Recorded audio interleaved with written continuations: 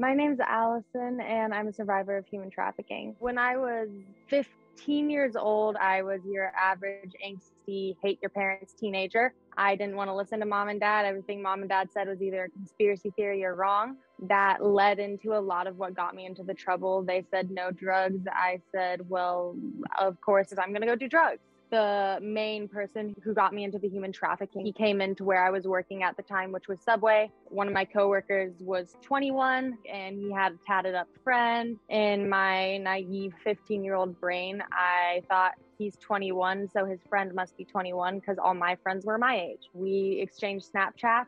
He mentioned he had a studio in his house. He mentioned that we could drink and hang out in the studio. And within a week, he had me snuck into his house. When the trafficking started, it still waited a couple months. It started at first showing up to work and being like, make me a sandwich, honking his horn nonstop, controlling. And I'm naive 15. He was threatening to have people beat me up. That's terrifying. I didn't want mom and dad to find out. And it slowly got progressively worse. It's turned into, you're going to meet up with this person, have sex. They're going to give you cocaine and money. You're going to bring it back to me. Like, I convinced myself that, not that I was into it, but that it was a part of my lifestyle. It progressed very quickly. In my memory, I mean, the first day we hung out, he had got me blackout drunk and statutory assaulted me. I don't remember it. And every time we hung out, no, we won't do anything. And next thing I knew, I was undressed. So from day one, it was very forceful and controlling. But it was about 2 months into it where it started having the exchange with other individuals, which is what sex trafficking is defined as, with the exchange of goods or services for a sexual service. And then it started turning into more money than drugs. And then it just started turning into, I wasn't even part of the money drug exchange, but I knew it had been happening. So I think they just slowly eased me into it so that I wouldn't be like, whoa, what the heck do you mean go meet up with this person and you're getting paid for it? Because any average teenage girl probably would have questioned that. My parents, they slowly started to notice, eventually you can't hide your addiction. It's pretty easy to notice when your daughter's not sleeping for days. When they primarily had noticed is they would take my phone sometimes and they would read every single message. And they stopped one day and said, what do you mean you were raped? I spilled out just a little bit. I was just like, oh, I was raped by this guy.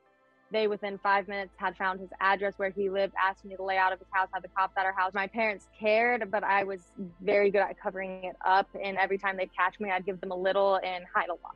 They were like, you're going to rehab. And I was like, I don't want to go to rehab. You should know I don't have to go to rehab if I don't want to get sober. Didn't matter. They called me third week into rehab and said, we're moving to Arizona. Their mindset, it was getting me away from the people, places, and things I knew into a place I knew no one. So unfortunately, moving to Arizona in some ways was, yes, helpful. In other ways, it was not. It wasn't thought through. My trafficker originally, they didn't know the full extent of what he was doing to me. And he's originally from Arizona, that he had, the second I moved out here with me, he would contact me every once in a while and had people come groom me. My parents did know at this point, a week before I was 18, I had ran away. I said, you know what, screw you. I'm almost 18. You can't take my phone. I'm done. I hate you. And it was off to the streets as a very young, naive, 17, almost 18-year-old girl.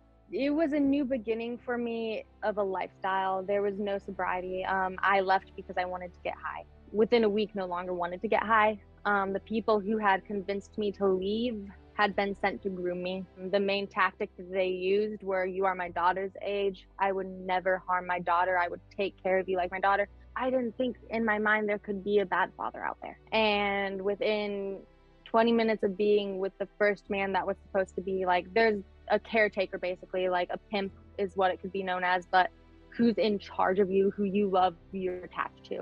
And the first guy that was sent after me, like, had me in his lap, and he's like, do you care if we become more than just friends? And I was like, yeah, whatever. Because in my head, I was like, okay, but I'll still get drugs. Like, I knew he wasn't going to touch me because I wasn't 18 yet, because Arizona's big on that, but wasn't smart about it. In Arizona, I was being trafficked from the week before I was 18 until like a couple months before I was 19. It's just in those couple months of being trafficked, they were the worst, they were the most brutal. And the day I escaped, I was going to be killed or sent to Mexico. There were multiple times I did try leaving, and I was allowed to walk away. I had walked away many times. I'd walk for days on end. I had Stockholm syndrome. I didn't really know what was going on. I just knew I was running from these people that wanted to enslave me. but I didn't really think that was happening because I was tripping, I was crazy, I was imagining it. Unfortunately, some law enforcement was in on it, so I had gotten to a point where nobody could help me. I was just shattered. I didn't know where to go but back to my traffickers. I was just at such a point where I remember saying every day, I was like, I want to die, or I want to find out that I'm in a mental hospital right now in a padded room and crazy. I was like, because there is no way this stuff is not happening to me. Getting out of the trafficking and closing that chapter wasn't just a one and done ordeal. I got arrested. That gave me three and a half, 4 months to get my brain off of drugs, away from these people, and with women going, girl, pay attention to what the hell is going on. Snap out of it. Do you realize what's going on? And it really just got me when I got out. My parents had picked me up and they knew it wasn't going to last. I was like, I'm going to stay sober. Like, it lasted exactly a week. I thought I was going to go out for a drink with one of the men that I had met during the time period I was being trafficked, who couldn't have been involved because he had a daughter my age. And he wouldn't let me go home that night. And I intended on just having a drink. And at this point, they were done trying to hide it from me. I had just gotten to a point they weren't drugging me anymore. I knew what was going on. They were getting really mad at me because I kept saying what was going on. And I was in a hotel room. I said, I'm a part of this. They snapped back and I was like, you wouldn't be reacting so negatively if you were innocent. And they started talking about, okay, we're going to kill her or send her to Mexico. I'm sick of this. Back a couple of days, someone came into an Airbnb to install cameras. I don't know why still. He thought I was somebody's daughter until he looked around and realized what was going on. He slipped me his phone number and said, popcorn if you ever need anything. If it's an emergency, text popcorn. I was in the hotel and I went into the bathroom with my Wi-Fi phone and I said, hey, thank you for that popcorn yesterday. It saved my life. Sent him the address, deleted the text, came out. They asked for the phone. A situation had occurred to where I could get out of the room and they said, leave with no tears, get out. But the streets were lined with 2 vehicles waiting to pick me up to bring to Mexico. And this is God. There was one civilian on the street. Nobody was out. It was 9, 10 a.m. in the morning. There was one man on the street and I went up to him and I was like, please let me use your phone. He didn't want me to touch his phone. And I was like, just please let me use your phone. And he was like, are you okay? And I was like, no, but please let me use your phone. I'm holding my composure. I could barely walk. I had an infection so badly. I had a UTI so badly. My kidneys were failing. And I called this guy and I was like, I'm no longer at that hotel. He's like, I just stopped there. Where are you? And he pulled onto the street and got me. I stayed with him and his wife for 2 days. For my dad's birthday, I went home and they convinced me to stay home despite my fears of my traffickers hurting them and coming to attack us. That was the last day of the ongoing trafficking. I have had assaults since then, and it's something someone said at a trafficking walk that was at the safe house with me recently, that we escape, but I don't think people realize that it's something we have to be aware of for the rest of our life. We're never fully, truly away from it. We're never truly 100% safe, because there is always that chance that we say the wrong thing, that we don't wash the right door, and our lives are gone. I never thought I'd make it out at all, and I never thought I'd be functional. I was working a job and one thing would be out of place, like the dog would be in the wrong door at the wrong time of the wrong day, and I'd be like, my traffickers are here. Like, I was in a psychosis for months and I never thought I would heal. It doesn't discriminate. It does not. It could be someone in your household. You have no idea. I was straight A student, cheerleader, working full-time job, normal girl in a pretty rich community.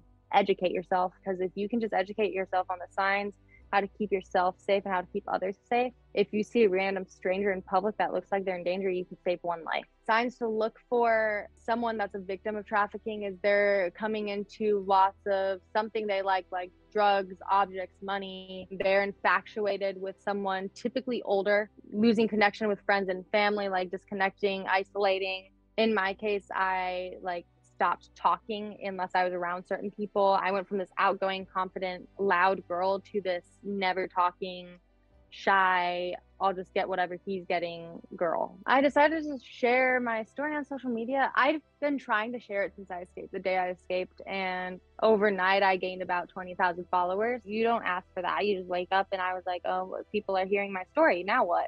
Being able to get that platform is something I've dreamed of. I don't care about the money. I never have. I just want to help people. That's my passion and that's where my heart's at now. And I just want more people to know by the time I'm not here. My name is Allison Heagle. I'm a survivor of human trafficking. Remember that you're priceless and there's no price on that human body of yours. It is 100% yours. Just remember that fact.